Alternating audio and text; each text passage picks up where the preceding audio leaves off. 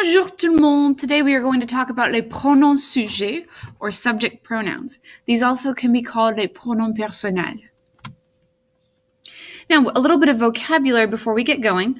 First, we have the sujet or the subject. And the sujet of a sentence is the person or thing doing the action. Then we have our verb, which is the action of the sentence. You'll see I have this sentence here. The dog eats a bone, so he is happy. In our sentence, the dog is our subject because the dog is what is doing the action of eating a bone. And then in the second half, he, still being the dog, is happy.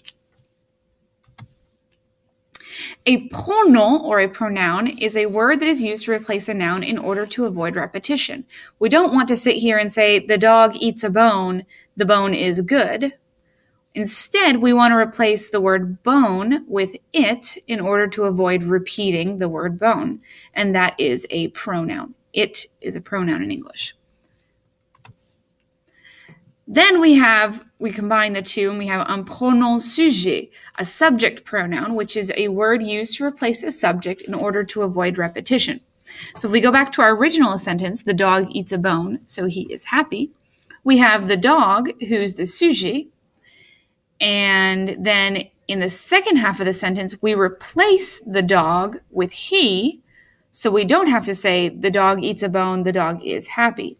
Instead, we say the dog eats a bone, so he is happy. He is our subject pronoun.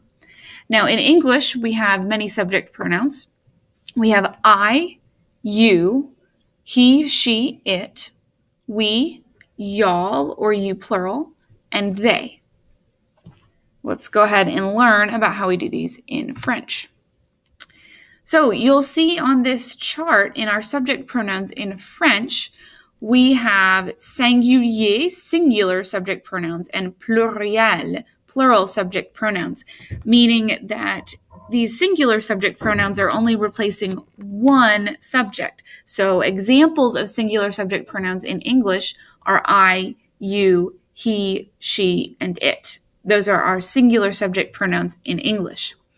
Our pluriel subject pronouns in English are we, y'all, or you plural, and they. We also have three persons. We have our first person, or our première personne, our deuxième personne, and our troisième personne. Our first person is referring to the person doing the action being involved in whatever they are saying. So our first person singular in English is I. Our first person plural is we, because the speaker is involved in whatever they're talking about. I am happy. The speaker is involved. I, the speaker, am involved. For the plural first person, we, I'm talking about myself and other people. We are happy.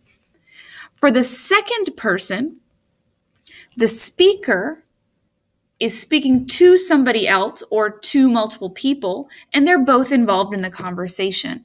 So for our singular second person in English, it's you. I'm talking to you. We're both involved in the conversation. Our plural second person is y'all or you plural. So I am talking to y'all, many of you, and we're all involved in this conversation. Our third person is the person in which the speaker is talking about somebody else who's not involved in the conversation, okay? So la troisième personne, singular in English, is he or she. So I'm talking about that guy and I'm saying he has crazy shoes.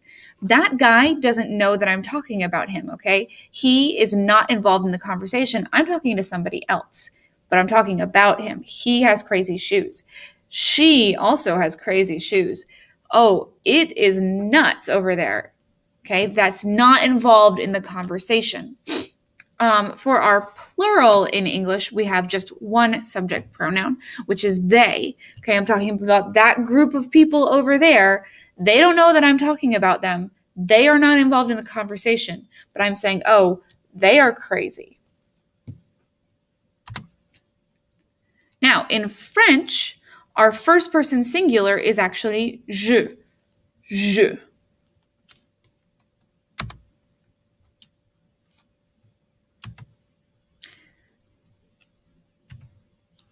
Okay, our first person plural is nous. Okay, so it's nous, me, je, and a bunch of other people. Nous. Then we have tu. Okay, you and I are in the conversation. Tu. Vu. So multiple of you guys, we are all in the conversation. Vu. Then our third person singular, we have three options. We have il, elle, or on. Okay, il is for the he. So we're talking about, or he is crazy. So you see that these two people are talking. He is not involved in the conversation, but they are talking about him, saying he is crazy. Il est fou.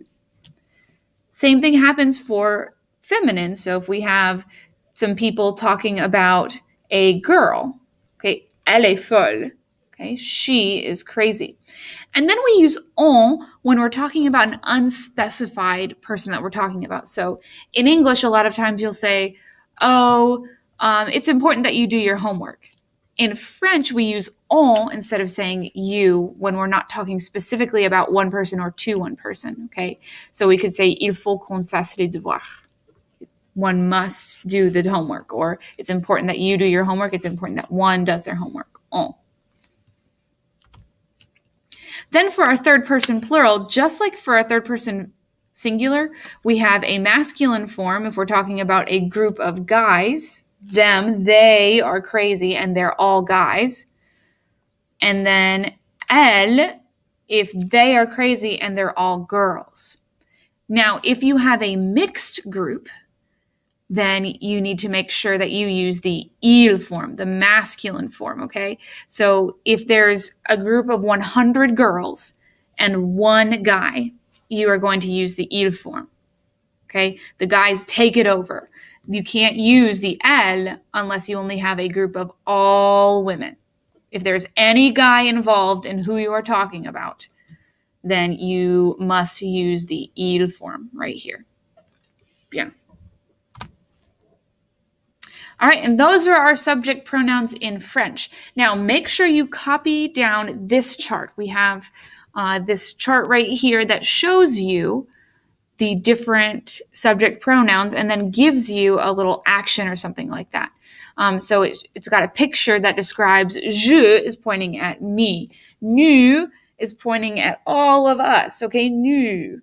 Vu is one girl or one person pointing at a group of other people, and see that they have eye contact. They are looking at each other because they're involved in the conversation.